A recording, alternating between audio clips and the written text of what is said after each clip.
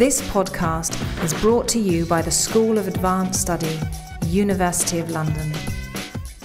Welcome back to this afternoon. I'll do an introduction which is probably brief to the point of being abrupt, but we obviously want to hear what Mohan's going to say. He did his doctorate at Stanford, worked in a number of Canadian universities and is now Professor of Philosophy at Toronto.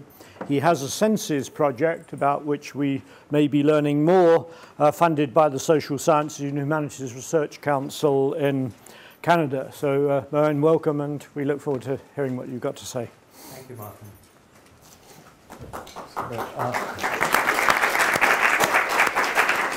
This morning's speakers didn't get applause beforehand, did they? So it's obviously the talk's not over. Yeah. Thanks. Right. Thanks for having me. Yeah. Any questions? Yeah. So philosophers have recently been talking quite a lot about the fact that others have talked about for a long time, namely that art is universal among humans but doesn't exist among animals. Maybe Greg will say something different later on about bowerbirds, I don't know. But the question is, what distinctively human or possibly hominid characteristics account for that? I mean, what is it exactly that we have that animals don't? So that's the problem to deal with. So to start, I'm going to talk about that there are certain problems in the explanation of art which I think are not widely recognized. And this is what I want to spend about a little bit more than a third of my talk explaining. So here's one thing. What is it that attracts us about art? What is it about art that is good for us and for our pleasure? A small caveat, I'm going to stay with sensory as opposed to conceptual art. So I'm not going to talk about literature, for instance, and I'm not going to talk about conceptual art either. And also, I'm going to stick to traditional art because we want to know what it is that distinguishes us from the animals. There's no point fast-forwarding to the 21st century. I think we have to go back a good ways and deal with traditional forms of art. So, sticking to those things, art is marked by certain, what I call primary attractors. And the primary attractors are things like beat, meter, melody, harmony in music, pattern, and there are various aspects of pattern, including occlusion and enclosure and the line of beauty and so on and so forth. So pattern, color, and pictorial representation in visual art, and rhythm and graceful movement in dance.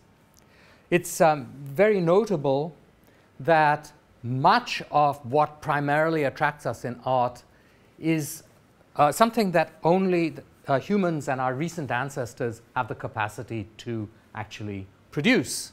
So just to take visual art as an example, it's mainly, our recent ancestors, perhaps apes, that have a very well-developed feature processing system in the visual, as Margaret was talking about this morning. We have a Watt system and a very well-developed Watt system, whereas animals have lower animals, aside from primates, have less of a Watt system. They have more of a Ware system. So these capacities are all having to do with recently acquired capacities. Okay, so the primary attractors, those things that I just mentioned, are what get us interested in art. And they're what make it pleasurable to contemplate in the first instance. And a lot of energy has gone into explaining why the primary attractors are attractive. But primary attractors are simply not enough. So here's a picture of a beautiful scene. It's a keynote standard. It's the thing that you replace with a photograph of your own choosing. But there it is. The photograph is pleasurable to look at, to be sure. but it's mainly pleasurable to look at because you're looking at the scene, and the scene is pleasurable to look at. It's certainly not enough that for some picture to be beautiful as a picture, for it to be depictive of a beautiful scene. Artistic merit is independent of the beauty of the scene which is portrayed. That is to say, the scene could be absolutely fabulous and the picture could be accurate but a lousy work of art, and conversely, the scene could be very ugly and accurately portrayed and it'd be a fabulous piece of art. Okay, so one thing to notice right away is that if you're talking about art, that there are two sets of attractors, and one, as I'll keep emphasizing throughout, want to explain why it is that there are two sets of attractors. Why aren't primary attractors enough, or what's the function of the secondary attractors? Why do the secondary attractors attract us? So, all right, with that in mind, let's go to something like art and pleasure. What is the pleasure that are given us by art? Here's a story that was told in the New York Times about 6 weeks ago. In 1963, a very young Jamie Wyeth, I think he was 17 years old, painted a portrait of Helen Taussig, who was a very prominent pediatric cardiologist or possibly surgeon, cardiological surgeon. There it is. It's a very dramatic picture of this woman, a 65-year-old woman. She hated it. Her friends hated it. Johns Hopkins University Hospital hated it. And it was put into storage and wasn't seen again for about 50 years when it was rediscovered last year. So her friends said it made her look witchy, whatever that means. Okay, so they said they should get a substitute for this picture, something that could be hung for this very distinguished surgeon, right?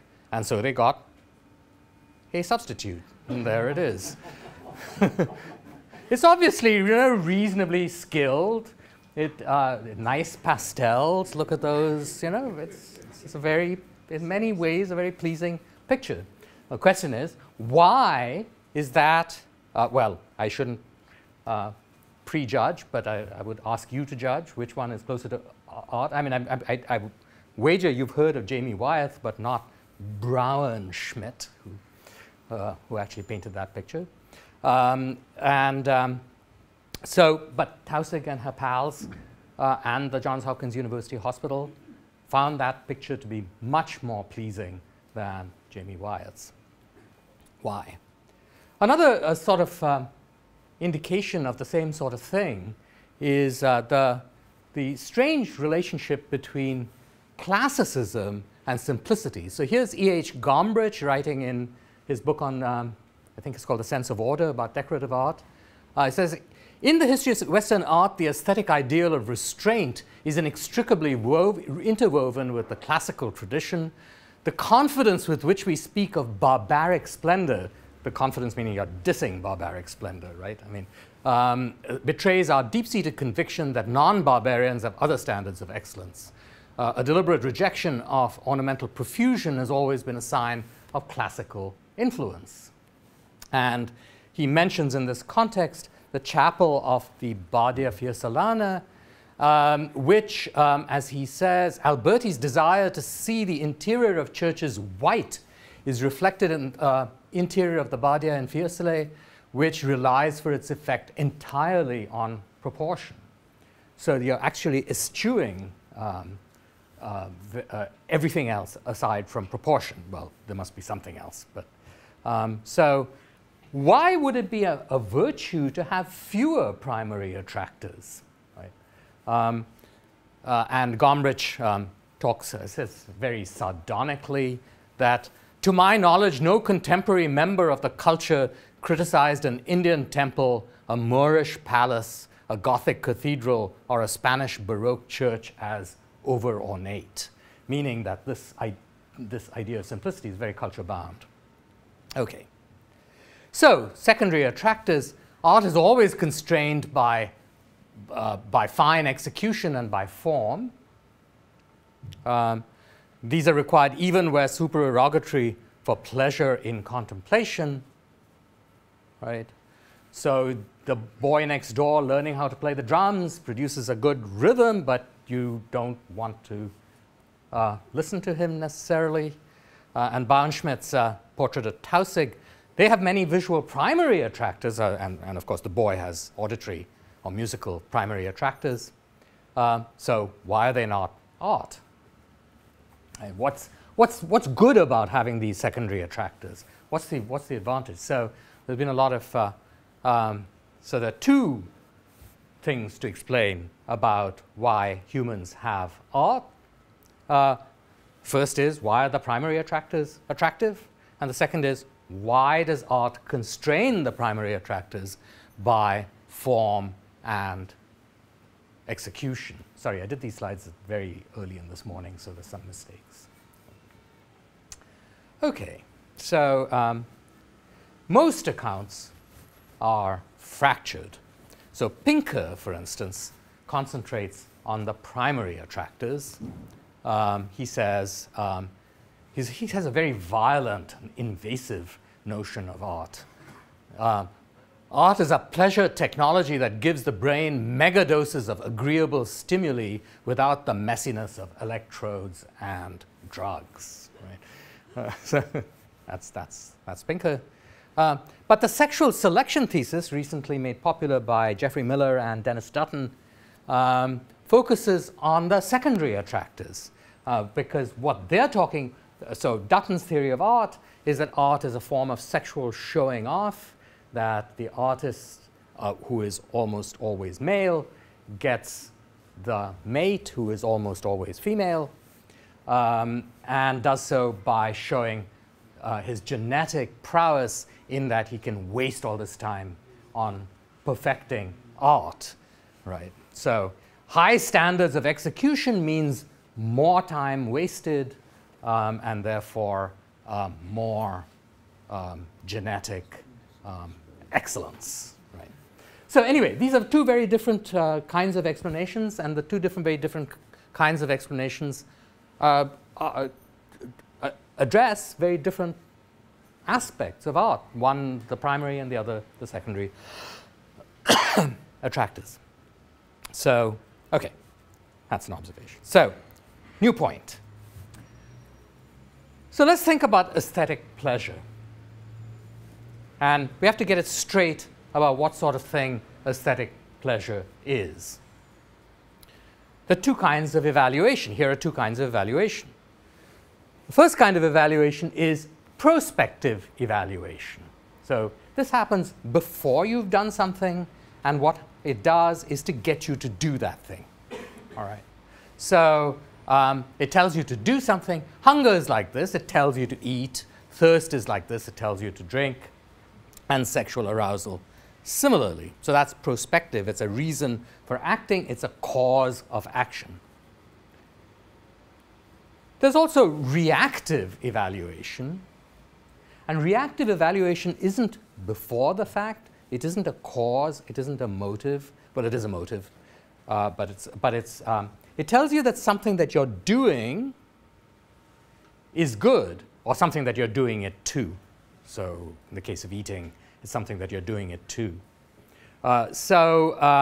Enjoyment of physical exercise or of specific foods and drinks. So you put some delicious piece of some cheese in your mouth and you enjoy it. So that tells you, keep eating me, right? So, but it's not initially a motivation for eating.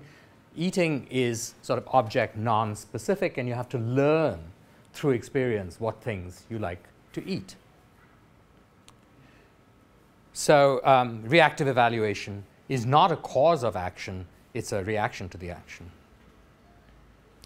So that is one distinction between what was it? Prospective and reactive evaluation. And now two more kinds. Okay, so here's another distinction. Sorry to be such a philosopher. So here's first is an object-forward kind of evaluation. It tells you that a particular object is good for some purpose and that you should do something to get it so that it can fulfill that purpose. When you're thirsty, you want to drink something.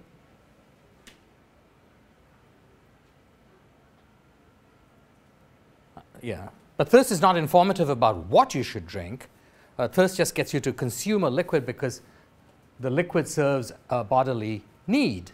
So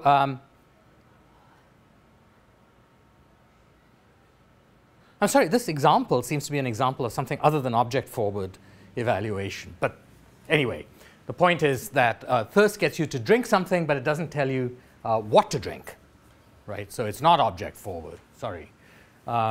What's an object? Well, I'll come back to an object-forward form of evaluation. But an activity-forward evaluation tells you that some activity that you're performing is... I'm sorry, I got confused. Let me go back to this.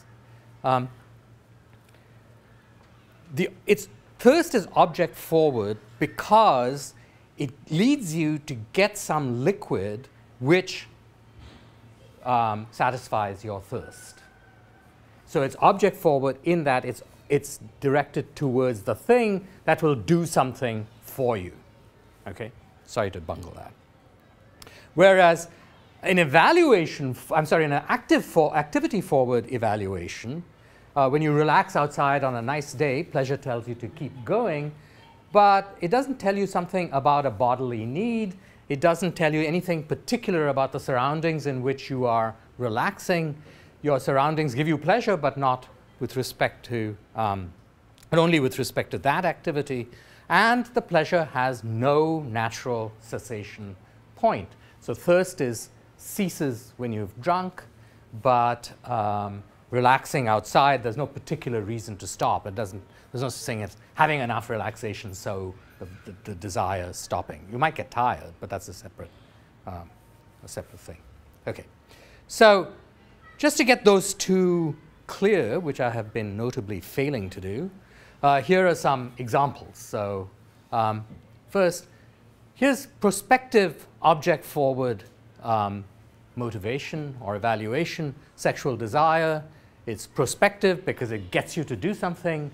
It's object-forward because it's directed towards a particular object who is the object of your desires.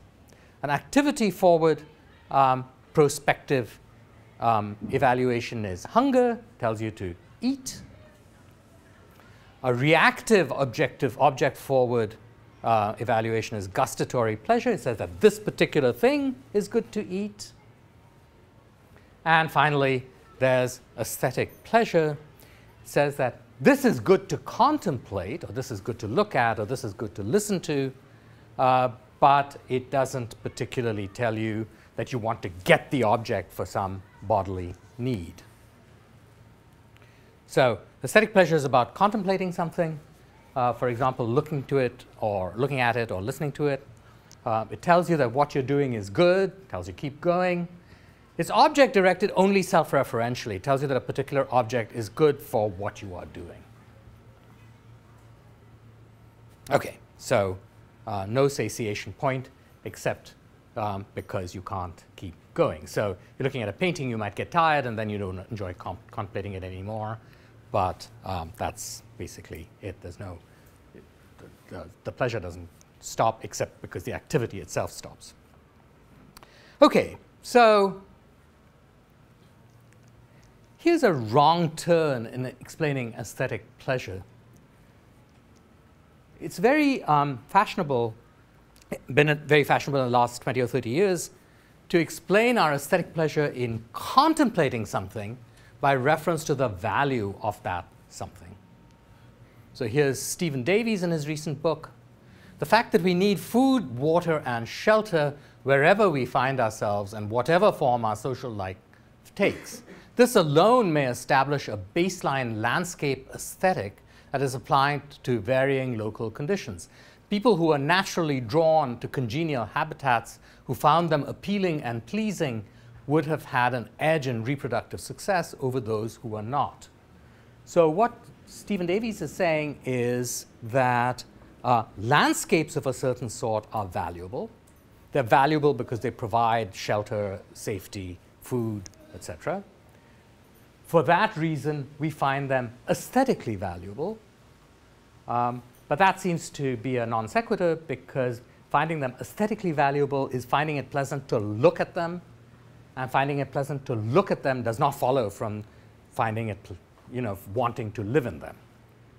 So essentially, he uses a prospective object-forward evaluation to explain aesthetic pleasure, but aesthetic pleasure is activity-forward and reactive, and so it's just wrong on both counts. Here, by contrast, is a correct explanatory structure, and this is from an article by Tooby and Cosmides. A human being should find something beautiful because it exhibits cues which, in the environment in which humans evolved, signaled that it would have been advantageous to pay sustained sensory attention to it. So Tooby and Cosmides squarely locate the advantage of aesthetic contemplation in contemplation, not in some other advantage that the object gives us. So this is the that it would have been advantageous to pay sustained attention to it. Whereas Davies said it would have been advantageous to choose it as a habitat, which is quite different. So they've got in the absence of instrumental reasons for doing so. So they've got something which has roughly the right things. It's the activity that is foregrounded, the activity of contemplating something that is foregrounded, and not some other value that could be got out of consuming that thing. Another structurally correct account comes from a somewhat well-known philosopher, Kant. On disinterested pleasure, Kant, it's the essence of Kant's theory that aesthetic appreciation, consuming or possessing the object, is irrelevant. What's relevant is the perceptual representation of that object, and you should be able to appreciate the perceptual representation of that object independently of any value that the object has instrumentally. All right, so very briefly, the things that have to be explained are, first, the existence of primary and secondary attractors, and second, the value in contemplating something perceptually as opposed to consuming it in some other way. Those are the things that need to be explained. So here's the explanatory framework. We haven't got to the explanation yet, but here's the framework that I want to use. So it involves play, practice, and pleasure. So a skill is an ability that's developed by repeated trying. Very Aristotelian kind of definition of skill. Human skill comes in two varieties, two kinds of trying. And so some skills are spontaneously developed. I call them SD skills. The spontaneously developed skills, first of all, develop in response to tryings which are spontaneous, right? You don't have to put in any great effort in order to engage in these tryings. They just come spontaneously, and it so happens that the skills develop at a predictable rate to predictable baseline levels. Then there's effortfully acquired skills, and effortfully acquired skills, the trying is painful and unpleasant. It's sustained. It's something that you have to force yourself to do. It's motivated. It isn't spontaneous. It's motivated externally. It's motivated by precisely the goal of achieving a high level of skill, right? But that high level of skill is individually set.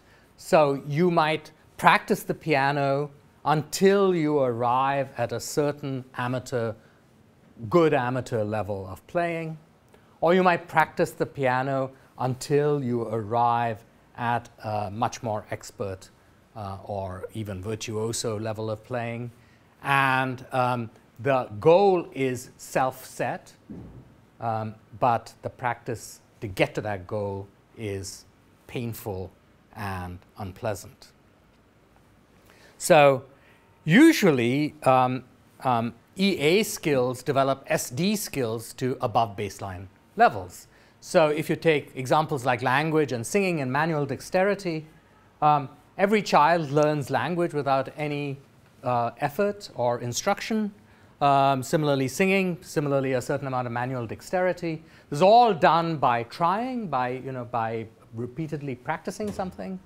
But in the case of getting just to the baseline level of speaking language or being able to screw in a light bulb, you just do it, you just get to that level at a certain age, a predictable, a predictable rate, and with spontaneous activity. But each of these can be developed far beyond the baseline. People can learn how to articulate very clearly. They can acquire huge vocabularies. They can learn to speak very fast or rhythmically. Similarly with singing, similarly with manual dexterity. And this is done with practice. So somebody who has the manual dexterity to be an artist, say, has to work very hard to get up to that level, up beyond the baseline to the level of expertise. So two kinds of skills. And they'll be important in explaining the two kinds of attraction. So spontaneously developed skill and pleasure, evolution gives humans a sort of spontaneous urge to, or infants I should say, a spontaneous urge to exercise these activities. There's language, there's spontaneous music making, there's bipedality and feature-centered vision. All of these things develop by doing it again and again, it's just done spontaneously. The idea is that it's done spontaneously because when you're developing these skills, when infants who are developing these skills enjoy doing it. They take delight in looking at faces or trying to walk or babbling or any of these other skills, or any of these other activities which develop the skills.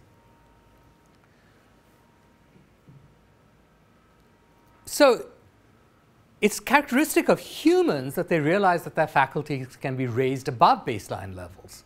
And it requires effortful practice, usually with coaching. Humans are self-motivated to achieve high EA skill levels, but they set their own level that they can achieve, right? Animals, of course, can also get above baseline levels, but they have to be trained. They're not self-motivated to improve their baseline level skills. So Lipizzaner horses, I imagine, would not do dressage without some training. So what happens when people are practicing is that if they haven't achieved the level that they want to achieve, then they try to do it at a higher level than they're strictly speaking capable of. This gives them displeasure because they have to think through it through different steps, and it's a difficult process where they have to teach themselves how to do it. When they get to the level that they want to get to, they can perform the action with a certain degree of fluency, and the fluency gives them pleasure at that aspirational level. They're not trying to get any better, so they're performing fluently. So there's a different kind of pleasure that's attached to the attainment of a certain skill level with EA skills, and that is the pleasure of fluency, of performing at a level that you've already learned and have aspired to. Okay, so that's the explanatory framework. What I want to explain art in terms of these two types of skill, the first being spontaneously developed skills, and the other being effortfully acquired skills. So here's the actual theory. So first, a notion of perceptual play or perceptual skill. So infants, of course, famously, are subject to a booming, buzzing confusion. And there's a series of activities by which they spontaneously learn to perceive. Number of studies. There are the famous studies in the 1960s of, first of all, kittens that were deprived of sensory motor feedback, and then kittens that were deprived of lines of a certain orientation. So Colin Blakemore did some of this work where kittens were placed in an environment where they only had horizontal lines or only had vertical lines, and their visual diet, as Colin put it to me, excluded the other kind. And then they were not able, beyond the development later on, to discriminate or respond to the absent kind of stimulus.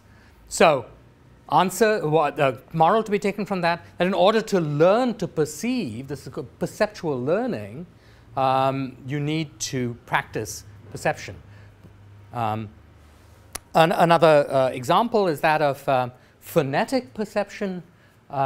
So Janet Worker and Richard Tees in the 1980s did this work where they showed how children lose the ability to respond to phonemes in languages that they're not exposed to, right? So all children start out with equal ability to hear Japanese phonemes and English phonemes, but then it just comes down and comes down by listening, right? An exactly analogous experiment on face perception was done by these people, and they showed that just as your ability to pick up phonemes rises in accuracy and speed for your native language and falls for your languages that you're not exposed to, so also your ability to discriminate faces rises for your native ethnicity and falls for other ethnicities, unless you're exposed to those ethnicities. That's that literature. So this is all literature on perceptual learning, and what it shows is that there are skills which develop through exposure and repeated activity of a certain sort. So play, in general, a notion of play is, and maybe this is not a very general notion of play, but a certain notion of play.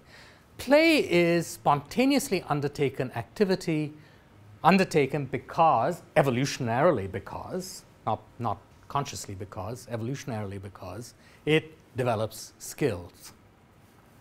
So infants attend spontaneously to certain significant patterns in the world, and this develops baseline perceptual skills. So they enjoy this. Spontaneous activity is encouraged by enjoyment. So here's the basic idea that I want to put forward, that the patterns, this is actually very congruent with some of the psychological and neurological theories that have been put forward and which you heard some of this morning, that these patterns are at least some of the primary attractors of art.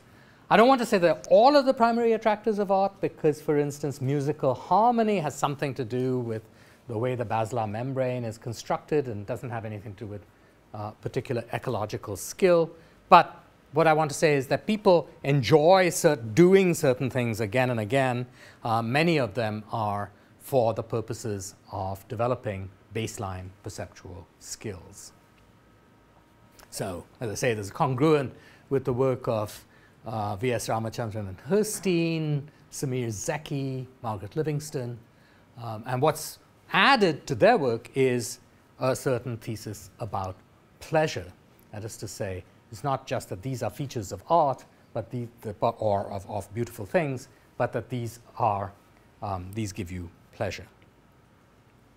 Okay, so the primary attractors are based on features that engage perceptual play. There are others as well, but this is what I want to emphasize. But as I've been emphasizing, those primary attractors are not sufficient for the development of art, and they're not sufficient for artistic merit. So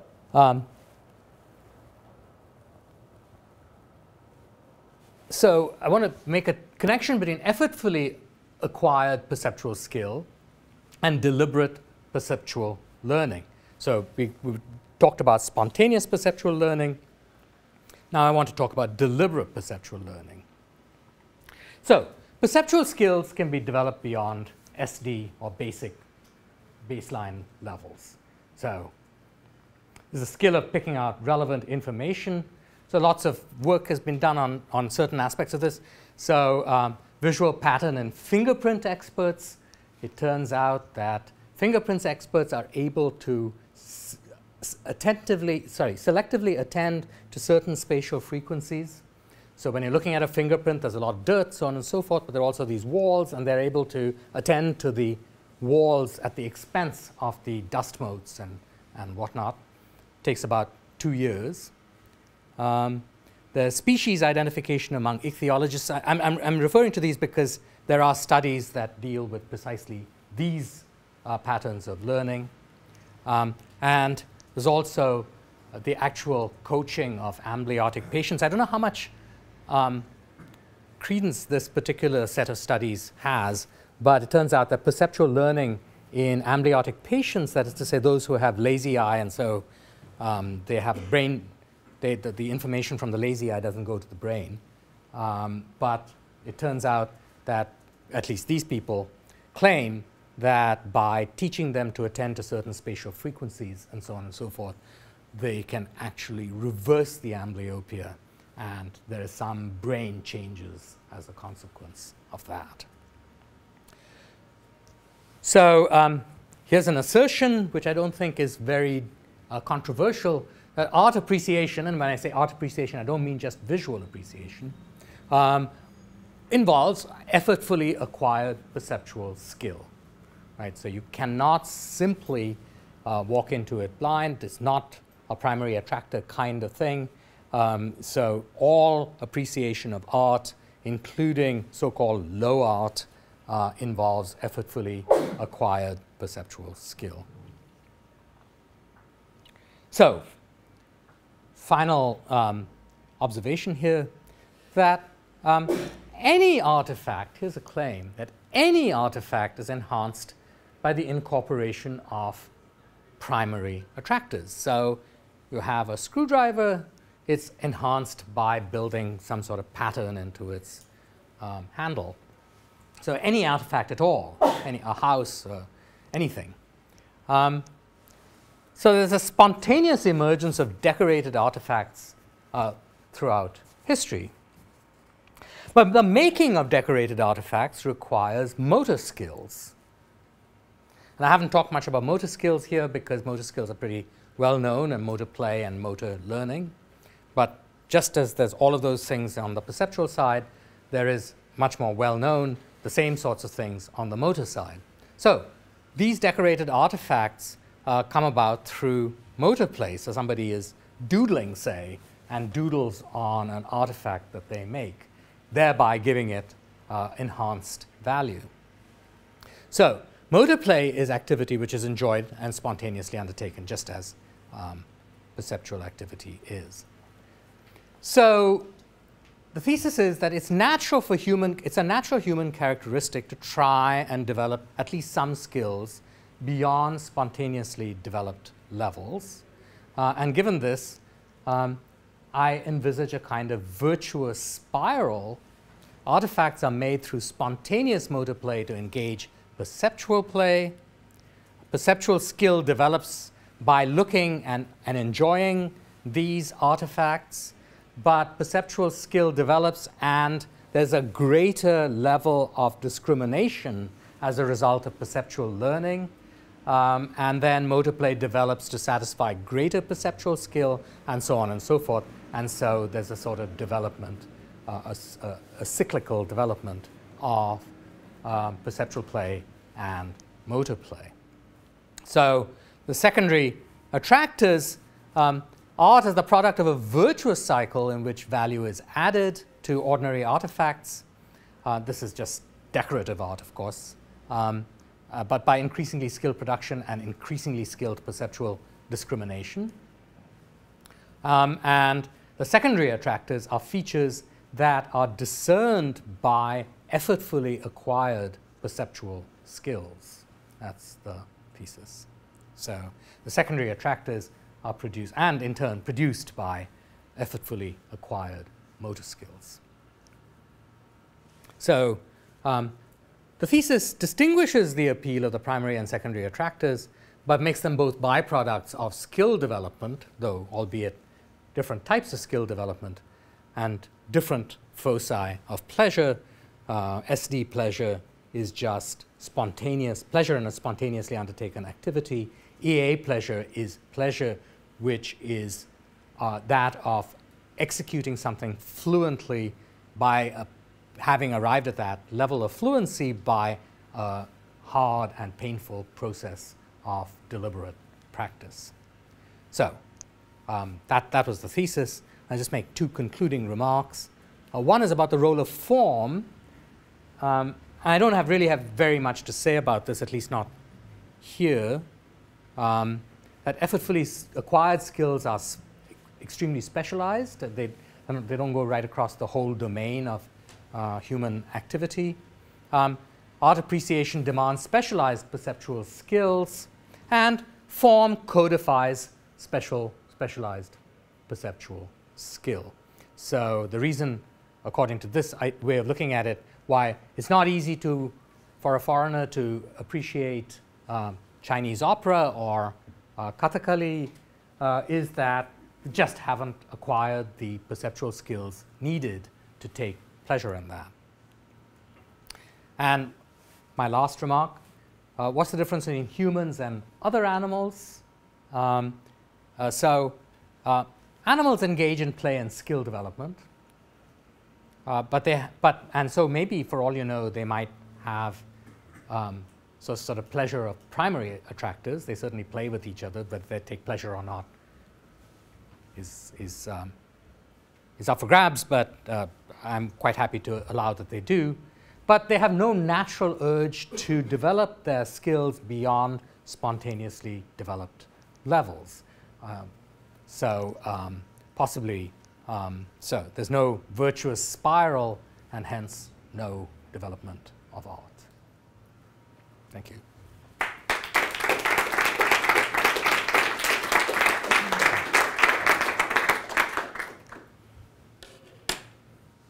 Give me no shortage of questions, so I'll take them geographically. 1, 2, 3, 4, 5, 6. Right, 1.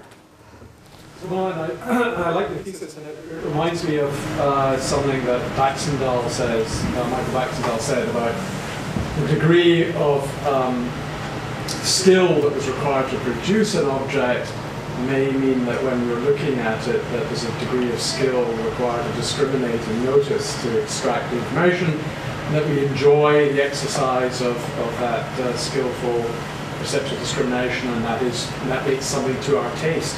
But I'm wondering how it works when a work of art is deliberately simple, because that kind of matching idea is one thing. And there are two ways it could be simple. It could be that we just provide an object which is itself quite simple as a perceptual object, or it could be the art that disguises art, where a great deal of effort has gone into disguise how much work was taken to produce that piece of work, and then you just look and you don't require so much skillful discrimination. So how does simplicity and complexity deal with this sort of matching of motor skill and perceptual discrimination? I guess the idea is that to appreciate a work of art that's extremely simple, and by simple I don't want simple. But I want to stick to traditional art. I don't want to do Rothko or Barnett Newman or something like that. You could do a Chardin, say, compared with a Dutch 17th century still life. Yeah, that's right, exactly. So if you take the chapel at the Bar Fiesta, which I showed you earlier, why is it good to, how does it require greater skill to appreciate that than it would if you appreciated that same thing, but with a whole bunch of painting and so on and so forth attached to it? And I take it that I don't know enough about classical architecture to tell you, but I take it that the actual proportions are very exactly rendered, and that looking at two chapels, which are done in this white, very austere style, an expert would be able to say, oh, this is absolutely beautiful because blah, blah, blah, blah, blah. And that expert has come up to the level of skill to do that, which enables her or him to make these discriminations. Whereas, yeah, and correspondingly, the artist, right, artists come in a bunch of skill levels, right? So some will do them less inspiringly than another. So it might be that, well, if I've got you right, the reply might be that skill is still needed because the viewer or person appreciating can think of how this contrasts with other nearly but not so successful renderings, even if they're not at that time exercising skill in judging. Because, I mean, for example, the line of beauty is very simple, but there was an artist, I can't remember who it was, quite recent contemporary artist, who's got all the drawings of the line and then sort of, instead of rubbing them out, just makes heavier when it's perfect so that you can see how many near attempts and near failures there are before you get it.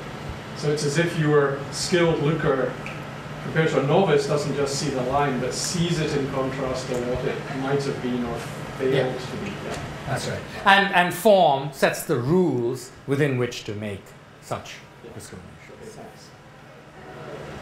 Who was my number two?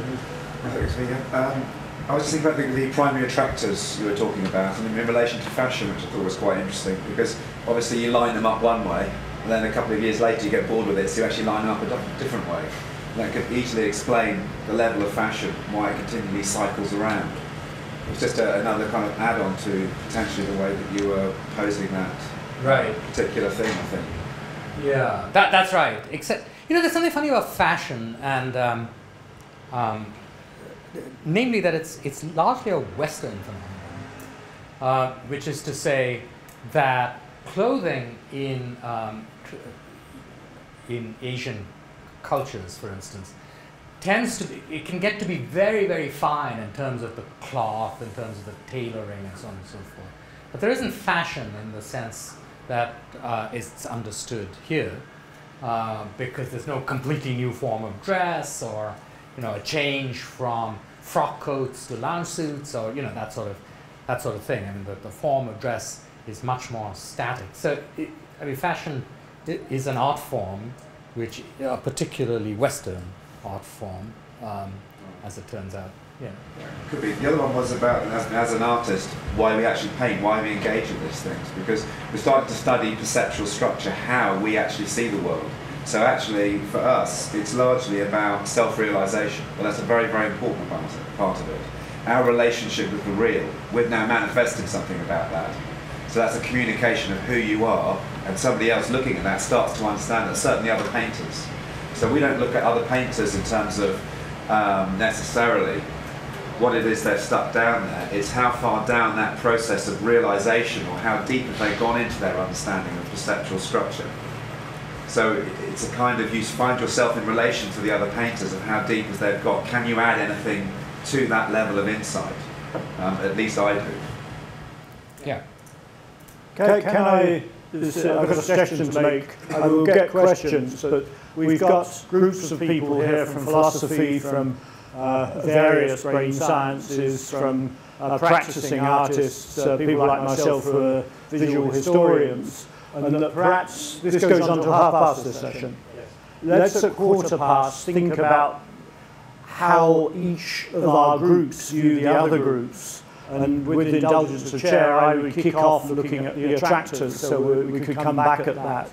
But let's set quarter of an hour aside for a kind of knockabout between the different factors here, and how we actually think about each other, and what we regard, what we think as the philosophers doing, what we think as the brain scientists doing, and what they think what we're doing. So let's have a really nasty quarter of an hour. Anyway, who's number 3 question? You're after this. Let's get this lot in this lane. I've got it first, and then to you. Yeah. Okay. You're next, right. So I wondered about, you contrasted two explanations at one stage, Stephen Davies and the Tooby and Cosmides, and you liked Tooby and Cosmides, you didn't like the Davies. But I wondered whether, if I've understood the two and the difference between them, they're not just proximal and distal explanations, which you probably want to put together in the end. So Davies is saying that we like these things because we like being in these environments, and Tooby and Cosmides are saying we like looking at them. But why do we like looking at them? Well, presumably because we like being in them. And because we like being in them, then when we see pictures of them, we imagine being in the environment, and that's nice. But the explanation for all that stuff has into the end to be that we enjoy being in the environment.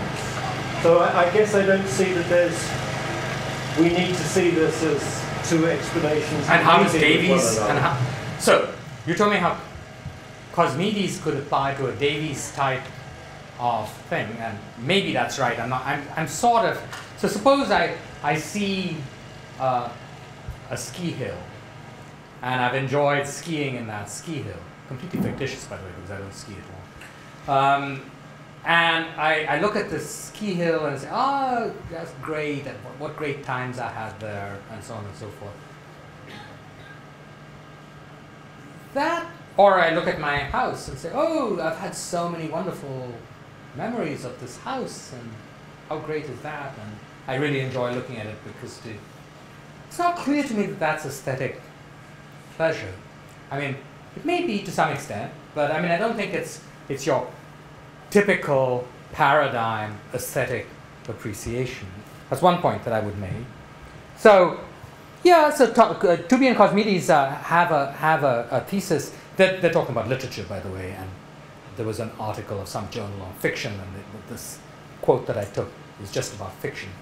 But they have a sort of a similar attitude to the one that I have, namely that contemplating fiction helps you develop a heightened sense of reality, understanding of reality. So you learn by contemplating fiction. And that's a very intellectual thing, and I'm doing perception, but it's of the same form.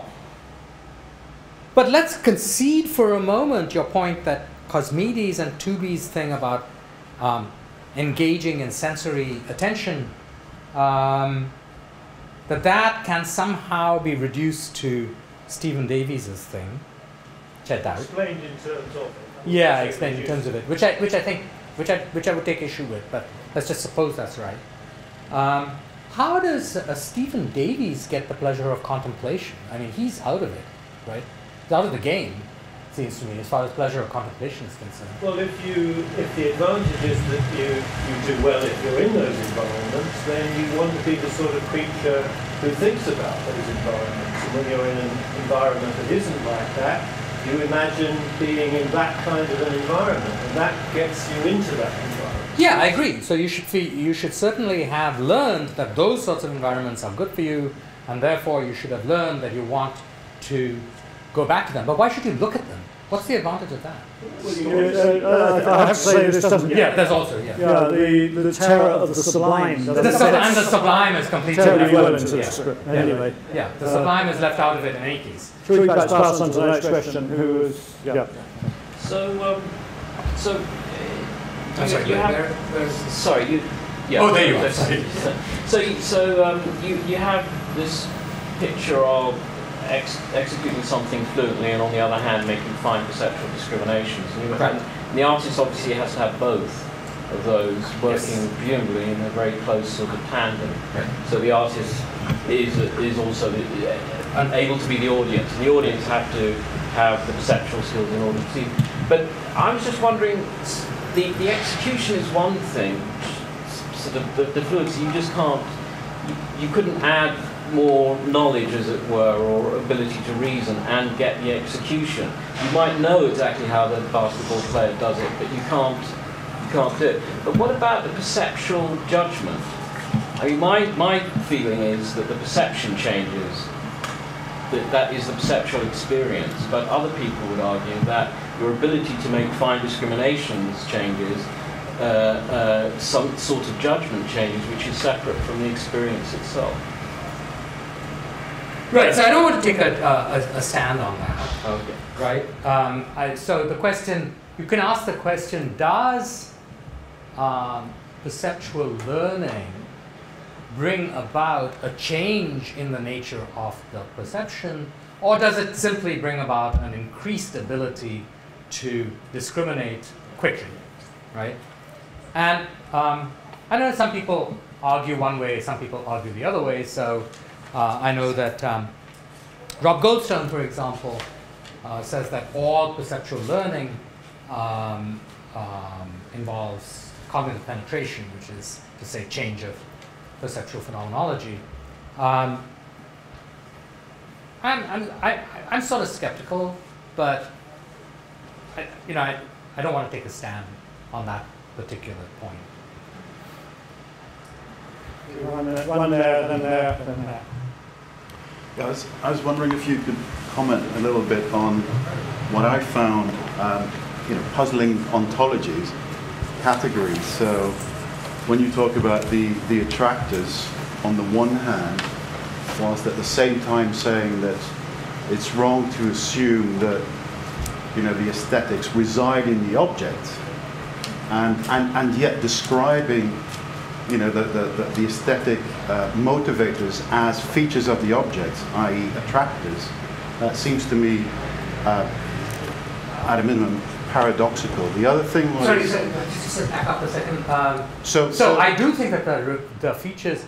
so I don't think the ontology of perception is hugely important for this particular thing, but I am a realist in perception, and I think that the features do reside in objects. So for instance, an object really is in C major harmony, or does have inscribed upon it a beautiful row of little decorations, whatever, but the attraction of it is that you're fascinated at looking at it, right? Right, but so the feature, the attractors, the attractive feature seems to inhere in the object, whereas I guess most people would say that the process of attraction resides as much in the person that is being attracted. I don't think that's I think that's right. So you made the distinction extremely well in what you said. The attractors reside in the object, and the process of attraction resides at least partially in the interaction between the perceiver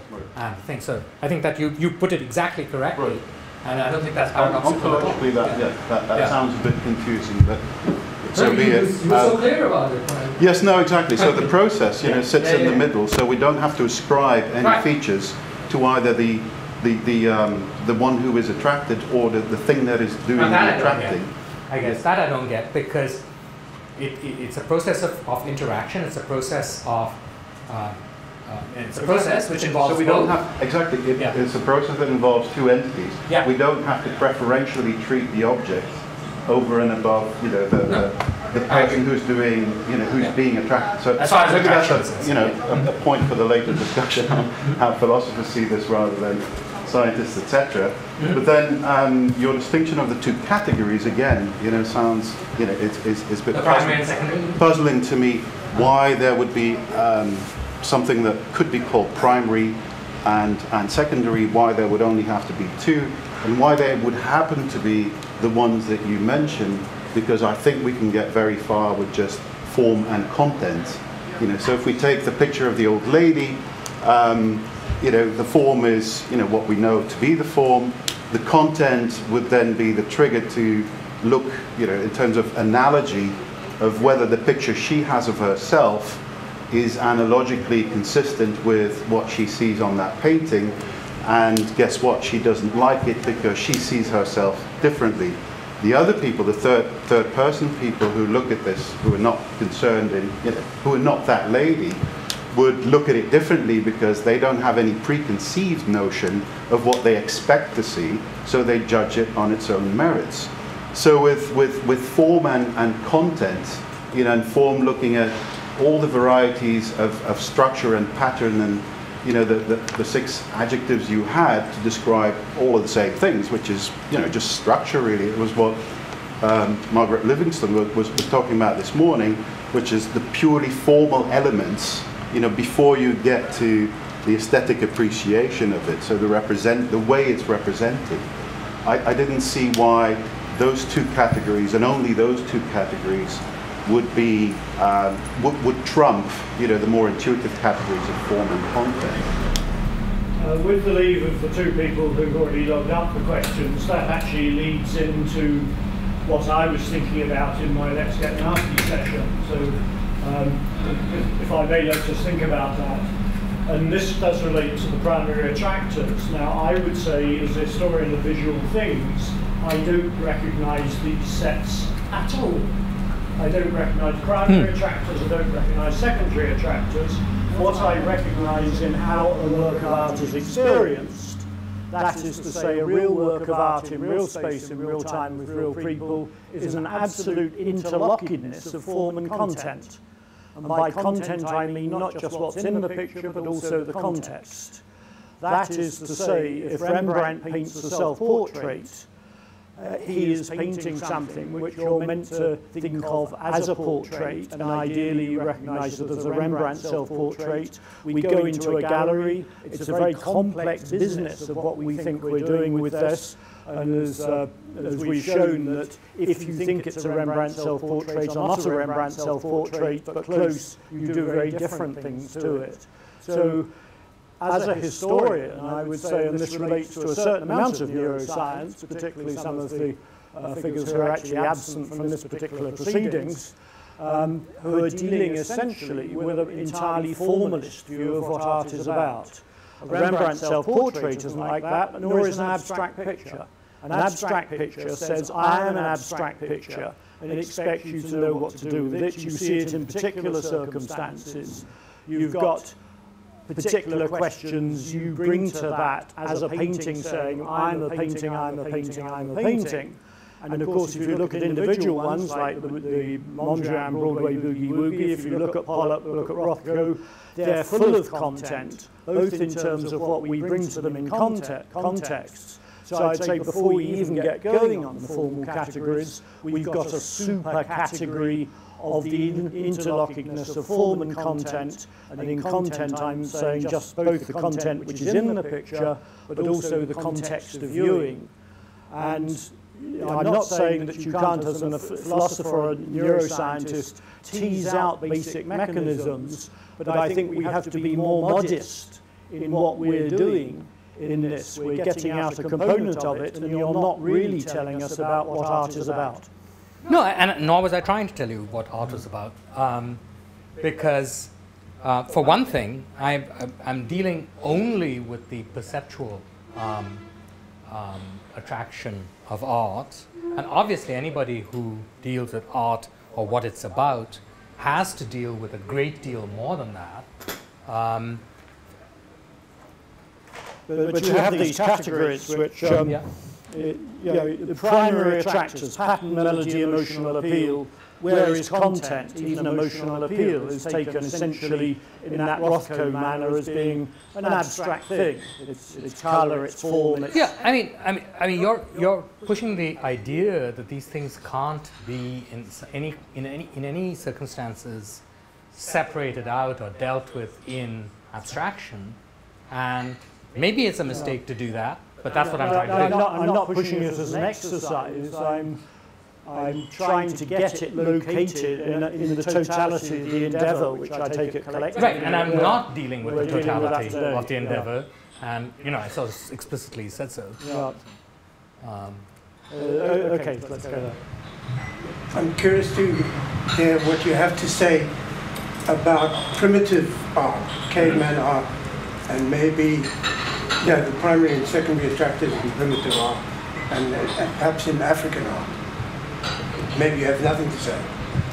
Not specifically, because I don't know much about these things in detail. I mean, it's clear that in African art, or in Lascaux, or in, for that matter, the stone flakes made by Homo Agaster, there are certain features which are superficially attractive, such as symmetry or pattern or such, so on and so forth, or a certain kind of representation of a figure.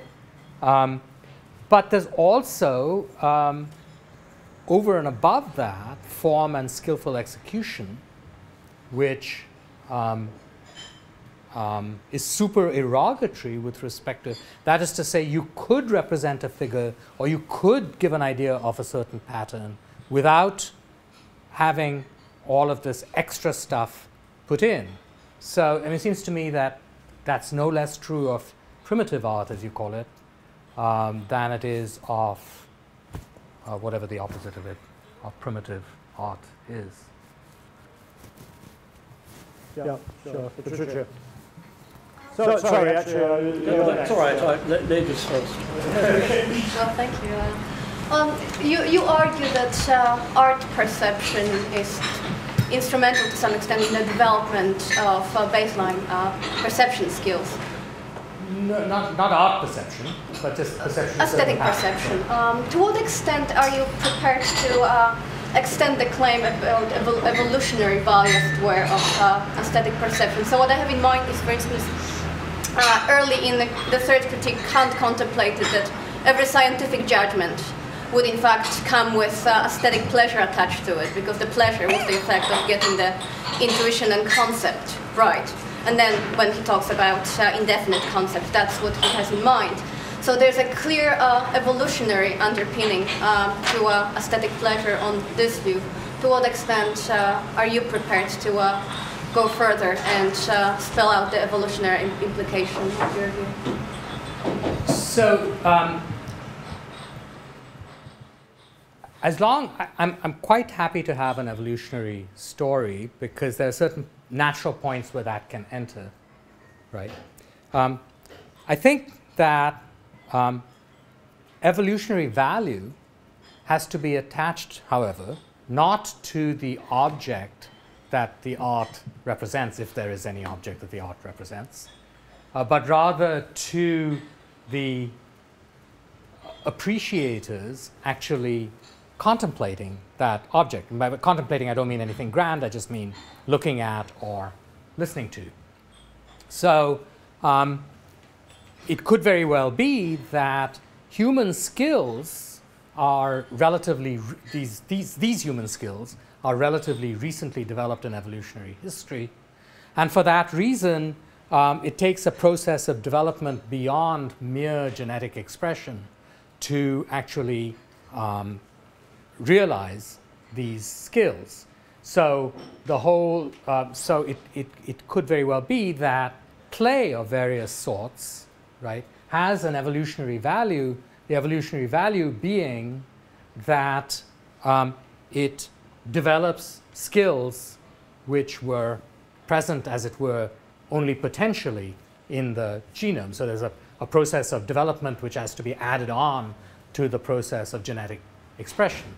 One more point, that humans have a capacity or to develop these skills beyond a certain spontaneously developed level. So we have skills which can go beyond what they were evolutionarily selected for, right? And we have an urge to develop these skills beyond that. That's a universal urge. What the evolutionary value of that urge is, I don't know. I have a lot of sympathy with that, but as trained as a biologist, I have a lot of sympathy with that evolutionary view. And there is a sense in which, and I'm looking at this in a book which will come out in due course, that the intuitions of artists and scientists at looking at natural phenomena, they can often look at the same natural phenomena and say, there's something fantastic happening there. And we are equipped by evolution to extract these systems of order from this chaos or make some sense of it. And then it's interesting that the scientist will go and try and explain it in some way within a certain body of explanation. The artist will present it to us in a rather different way, an open way. But no, I'm entirely happy to think that there are basic evolutionary perspective proclivities which art has learnt to play upon. and to do in paradoxical ways, which may be non-functional when we do them in art, other than in a societal and in various other ways, but not biologically functional. I think that makes entire sense. Since we disagree about primary things, we can agree. We got an area of agreement. The first one is you were going or not? Yeah. Well, I'll be very brief. I was much taken by your example of the painter Wyatt and the portrait he painted. And yeah, sorry, you mentioned Wyeth, yeah. Jamie Wyeth's portrait of this medical lady. There are two other rather interesting examples, which I'll mention very, very briefly. I won't tell the whole story, but I'll wrap a question around them. One concerns, well, I mean, my point is that surely there are other attractors. There are lots of attractors. They may not all be perceptual or closely perceptual. I mean, one would be the fame. I mean, an artist who's famous, immediately people are attracted to his work, even if it's just a scribble, or just a signature, perhaps even. And many years ago, of course, that Graham Sutherland's portrait of Churchill was destroyed. Allegedly, I mean, or it's said that Clementine didn't like it and she wanted it destroyed. And then we must remember too that art is a form of communication, and that this must surely be an important aspect, an attractor, if you like. There's a very interesting article by Bruce Chatwin in his book, What Am I Doing Here? He tells us how, when he was working at Sotheby's, he met the Bey, who was staying in the Ritz Hotel and needed money and used to sell the young Chatwin objects and so on. And that Bey said, Mr. Chatwin, you have got the eye. Now, how do we sort of develop that? And I wonder, some paintings, whether you've got the eye or not, are immediate attractors pretty well to most people, particularly religious paintings, for example. They may be quite dreadful, nevertheless. Some people are attracted, etc. I mean, these are not entirely perceptual, but what's going on here, and how do we learn about it? No, they're not entirely perceptual. I think some of them are not even aesthetic. I mean, but you're right. I mean, there's certain things which are attractive to everybody. A lot of people say that in music and in painting, the European tradition has dwelt on those, whereas in China or Japan, they haven't. They haven't tried to get something that's universally attractive, or that wasn't an aim. That the secondary attractors were more important. So I think universal attraction is certainly an aspect of certain works of art, that everybody can appreciate them. It isn't necessarily a virtue, but it can be present in something which is a great work of art. The last, I think, what I thought was very interesting, you said, which is art or is it art? I would say it depends which period you drop it into. If you dropped in the saccharine one into the French 18th century, they'd have been happy with that, but would have regarded the Wyeth as an abomination. We've seen Diane Arbus, we've seen Freud portraits, and we're ready for that less flattering, gritty, in-your-face kind, literally in-your-face kind. No, that's clearly a very skilled production. There's no question about that. So the 18th century would have said that's not a work of art, that's just an ugly thing. Whereas we look at the saccharine one and say it's not really a work of art. Scottish portrait painting in Scotland, 18th century, with the ruddy faces and everything else. Yeah, I would say that even Rayburn and so on are not as extreme as that Wyeth. But anyway, we can talk about that. Yeah. No, sorry, I do have some sort of order which I'm trying to keep control of. Yeah. Yes, I mean, it's really following up the last question, but this is a very individualistic account of how we look at things. And I would have thought we always take account of other people when they're looking at particular works of art, even perhaps the artist, but certainly what other people will think, and which is actually evolutionary very useful, because it's very useful to know to predict what other people will find attractive. But this allows us to have what people nowadays call guilty pleasures, where we say, I really like this, although I know it's kitsch. No, I think that's right. I think this a person called Jenny McMahon who teaches at Adelaide, and she's got a notion that what form does in art is to make in-groups and out-groups, right?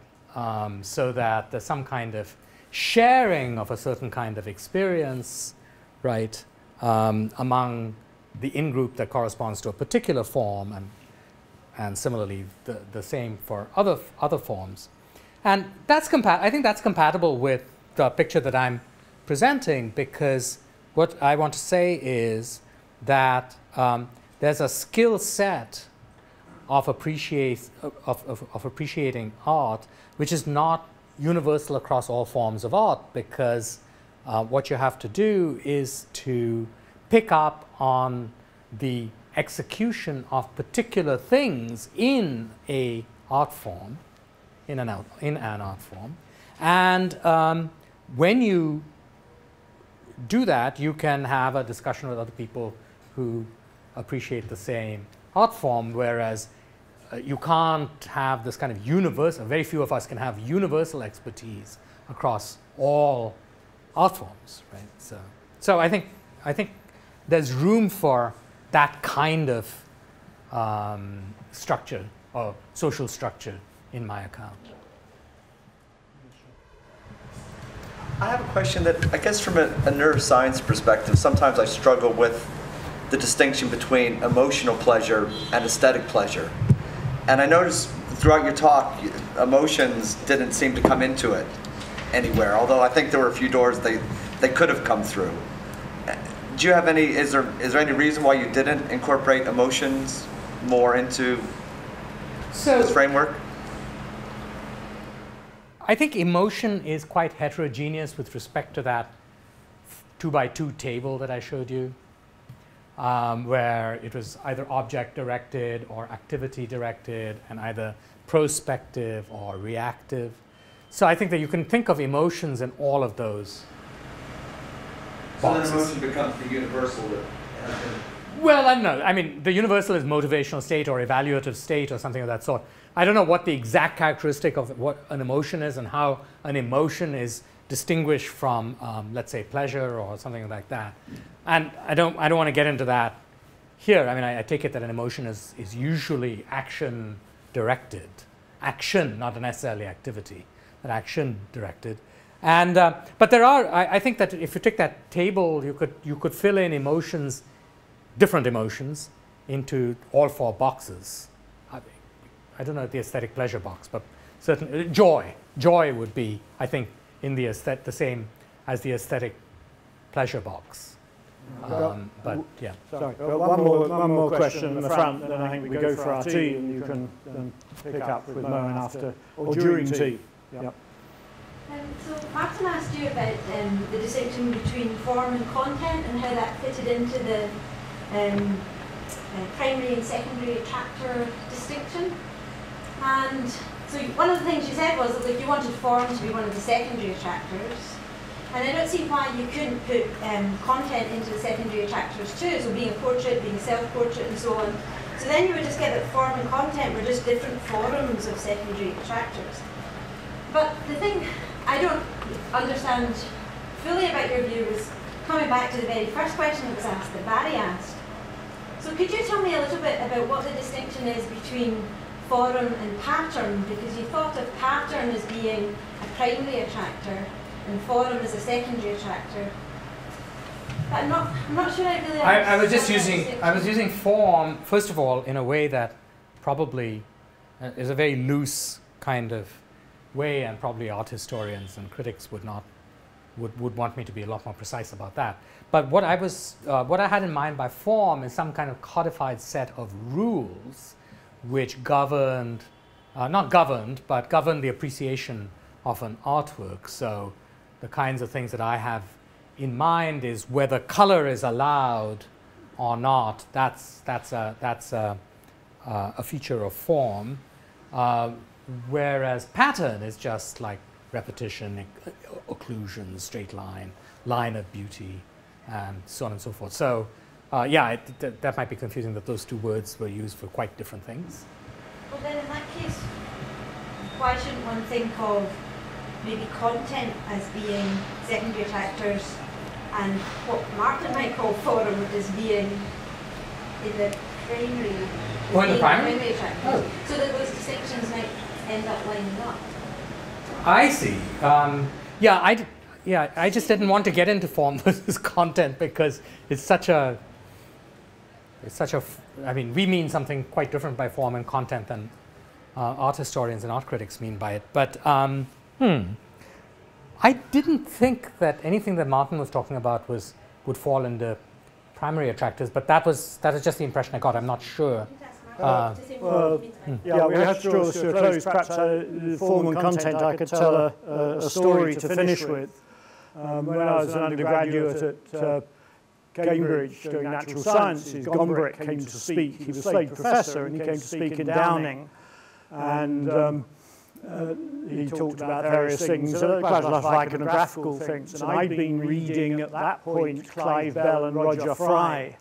And I knew nothing about anything in art, but not much has changed, but anyway. And at the end, being a kind of keen bullshitter then as now, I put my hand up and I said, Professor Gombrich, does the fact that all these paintings have subjects get in the way of our perception of significant form? And he said, I think if a Renaissance painter and a patron are doing a Renaissance Madonna, they wanted it to be a Madonna. And I was completely destroyed in one go. Anyway, that's form and content. Okay, thank you.